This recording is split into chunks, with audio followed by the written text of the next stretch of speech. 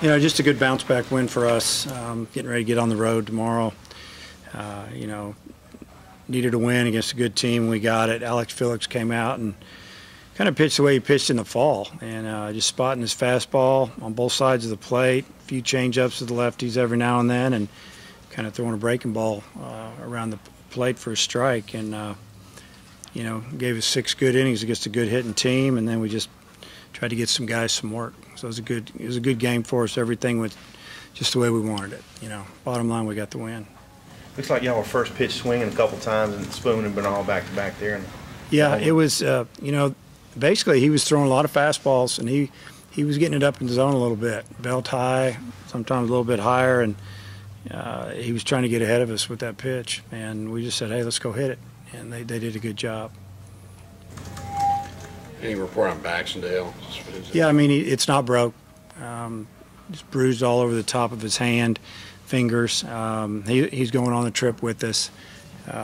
He wasn't available tonight, but we're thinking he might be ready to maybe swing the bat by Saturday, maybe Friday, but I'm guessing Saturday. So hopefully that'll be the way he can keep working on it. He'll be with us, and they'll keep working him and icing him and doing whatever they're doing to try to get it ready. So, but he'll be all right. Max, if he's staying home. Yeah. You touched on it a little bit, but having Spoon in the leadoff spot, what do you think that's done for your Well, to me, he's a good leadoff hitter. He's got, he's done a good job, but it gives us, if we get the end of the order on, it's kind of like get an RBI guy there. And, it's not like we're trying to hide him or anything, but he's come through with some big hits, maybe that, that second, third time through driving a run. And he's got a knack for that a little bit. Obviously he hit in the middle of the order. He's hit leadoff, so, we've been scoring more runs, so I'm just going to leave it the way it is.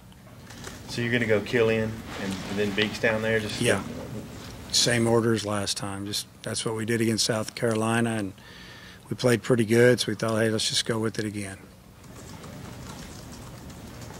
See a little bit of something out of Wise at the plate today. Yeah, he hit 3 balls on the nose, got 2 hits, safety bunt for an RBI. He had a good night. He's smiling a little bit. That was good to see. This game's a lot about confidence, and I think he gained a little bit today, so that was good to see. He bounced back because he was pretty sick the last few days. Just LSU, good team. A lot of left-handed hitters in the lineup. 3 outfielders that can really run. Last year they had a lot of pop. This year they try to do things. They like to hit and run and bunt, and the ball gets in there in the outfield, they got a good chance of running it down. It's supposed to be warm down there all weekend, play a night game and turn around and play a noon game on TV. So, it's just a weekend you just go down and play. It's like every weekend, Friday night starter Nola has been incredible. His whole career there, really. The last 2 years, he's been almost unstoppable. So, we've got our hands full, and, we have to play a great game if we're going to beat them on Friday.